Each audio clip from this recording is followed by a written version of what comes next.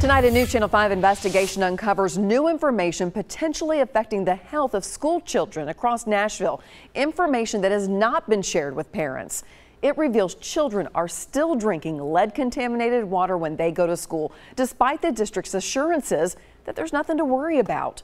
Our chief investigative reporter, Phil Williams, has the exclusive details.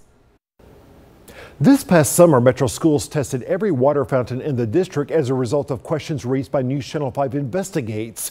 As the school year started, officials only shared the worst results with the public, but we obtained the raw data, which shows there's a lot more to the story. Haywood Elementary in South Nashville is a neighborhood school that serves one of Nashville's immigrant communities. Here, young children work up a healthy thirst on the playground, quenching that thirst in lead-contaminated water. That's according to the results obtained by News Channel 5 Investigates of lead tests conducted by the school system over the summer. It bothers me now to know because my babies, they actually drink water every day from the water fountain. The American Academy of Pediatrics recommends that school water contain no more than 1 part per billion of lead.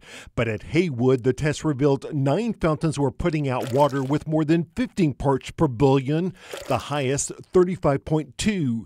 The district says it disconnected those fixtures. But the test found 17 other fountains putting out between 5.08 and 14.4 parts per billion of the toxic metal. In those cases, the school district decided to let the children keep drinking the water. So they have not told you that there is lead in the water here? No.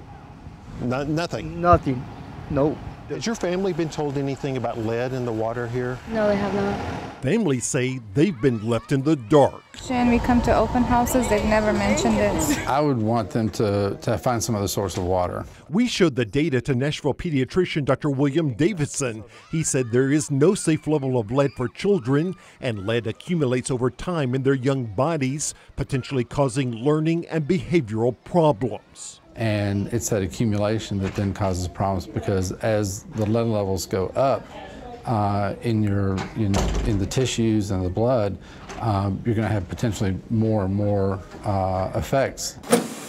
And it's not just Haywood. Here at the McMurray Middle Annex, the old Tusculum Elementary in South Nashville, students are still drinking out of 11 fountains with lead levels between 5.04 and 12.1 parts per billion. And inside East Nashville's historic Hattie Cotton Elementary, 13 fountains have between 5.46 and 10.8 parts per billion of lead. It's bad for the kids. Yeah. Not only the kids, the teachers, they drink water from there too. A Metro School spokesperson insisted the district is just following the same standards as Metro Water, but we obtained 3 years of test data from the water system, and it shows little or no lead detected in the water supply.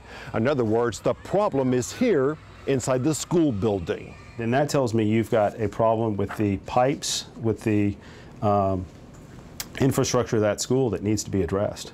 We shared the results with Nashville Representative Jason Powell, who has pushed legislation to make sure children are not being exposed to lead in their school water. There is nothing more important than the safety of our children and the health of our students in Nashville and in the state of Tennessee. And so if it's money that's going to be required to fix the issue, we need to spend the money to fix the issue. So does it bother you that they never told you? It does, yeah. I mean, I'm concerned now. It does bother me because, our kids are in their hands. And if children in Nashville are being exposed to unsafe amounts of lead, Powell says it's highly likely it's happening across Tennessee. Essentially, this is just what could potentially be the tip of the iceberg, and we need to look at this statewide and see if there's lead in other school systems. Metro's Public Health Department has urged the school system to get the lead levels as low as possible, but Metro Schools insists they plan to stick with the standards they have. Phil Williams, News Channel 5 Investigates. Thank you, Phil. And tonight we are doing what Metro Schools has not done. We've posted the lead levels from every water fountain in this summer's round of tests, so you can see what your child may be drinking. That's on our website, newschannel5.com. There you can also find Phil's past interviews with Metro Schools officials.